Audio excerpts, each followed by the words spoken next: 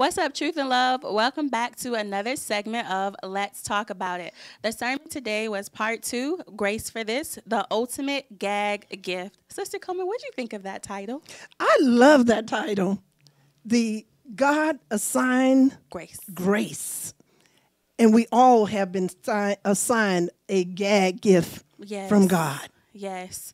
Before we started, we were talking about different ways that they use the word gag in current culture. So maybe there were some raised eyebrows on where Pastor might have been going with that idea. Our very own Sister Cobie is dressed very nice today. So I was telling her that the term that the young people use is gag. You are dressed nicely. So it can be a positive term, or you could say that's gag worthy. So just want to throw that out there for those young heads, the new school. But Pastor talked about the paradox of vision. So in 2 Corinthians 12:1, it talked about that Paul, he was arrested in Jerusalem, and then he was threatened. There was threats of death, but God said he must testify also in Rome. How do we deal with the frustration of having the vision, knowing what must be done in our current circumstances? Ooh. Well, first of all, God does not give a vision without provision.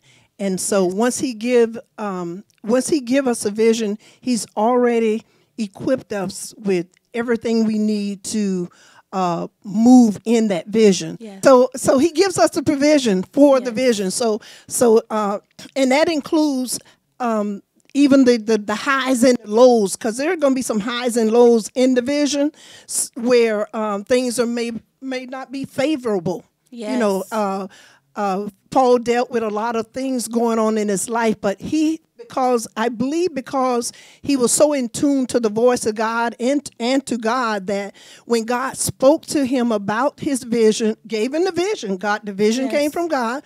Yes. And so then he was dealing with a lot of obstacles as he was moving in the vision, and God, gave him a release to know that, you know what, even in your weakest place, you're strong in me. Amen. That I'm strong in you. Amen. So Pastor talks about 3 things that we could do to maximize the next season. First thing was start. Second thing was stop. And third was continue. Sister Cobie, can you tell us some things that we need to start, that we need to stop, and that we need to continue? Yes, we making sure that we start out, when we start, just stay committed, stay focused. Amen. Always stay focused in your commitment. Stay focused in keeping the main thing the main thing. It doesn't matter what God has said. If it doesn't do you any good to start something and then stop.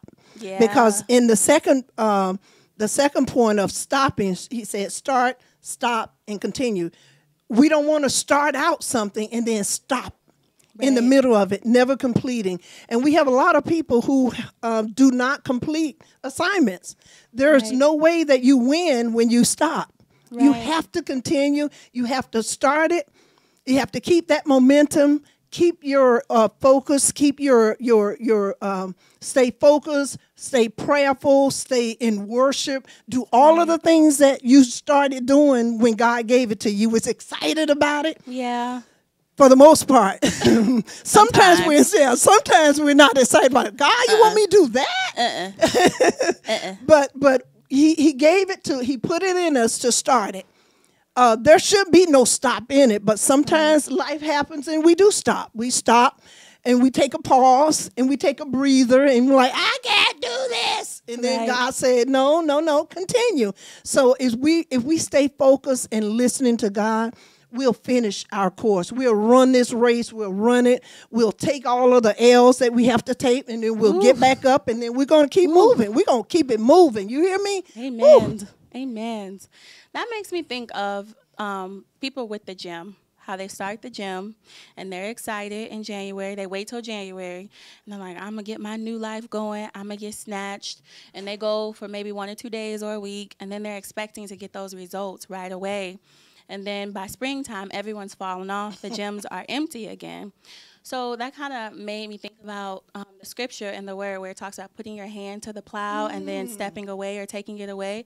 What do you think are the obstacles that cause people to put their hand to the plow of purpose or put their hand to the plow of the vision and then causes them to step away? Oh, you know what? I just heard that word, distractions. Distractions take them off focus. I was going to the gym too at one time.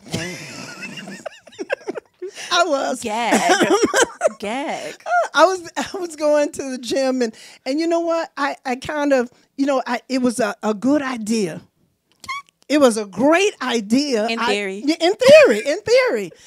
I was on purpose. I bought me some workout clothes and some workout sneakers and I was just so excited. And I did. I did it for about 6 months. I did faithfully. I was faithful. And then, I don't know, just something randomly just took me totally off focus. Wow. And it was so easy. And then it was down from 3 days a week to 2 days a week. And if I went, then it was, it wasn't an hour and a half or hour. It was, 15 minutes on the treadmill. And then it got easier and easier to back away from it. So the thing is to make sure that we keep the main thing.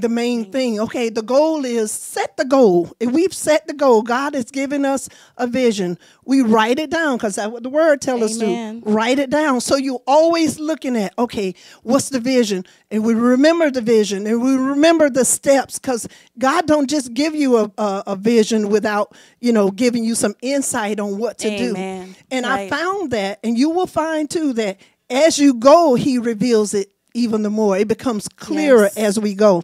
So if I would have kept going, I would have been down to the weight that I wanted to be. Yes. But it didn't work that way. So I got to start over. And making sure that I stay focused. Don't let distraction come in because that's the number one thing I think that take us off focus. Distractions. And then Pastor talked about where Paul went into this thorn that was in his flesh that he prayed to try to get rid of, but he didn't. Ultimately, he ended up embracing the pain. He ended up embracing this antagonist, you could say, of his purpose.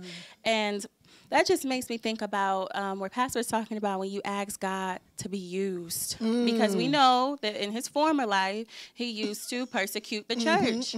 But then he decided to give himself over to the will of God. And Pastor said we can't pick and choose how we want to be used. So how has that shown up for you? I mean, it's easy.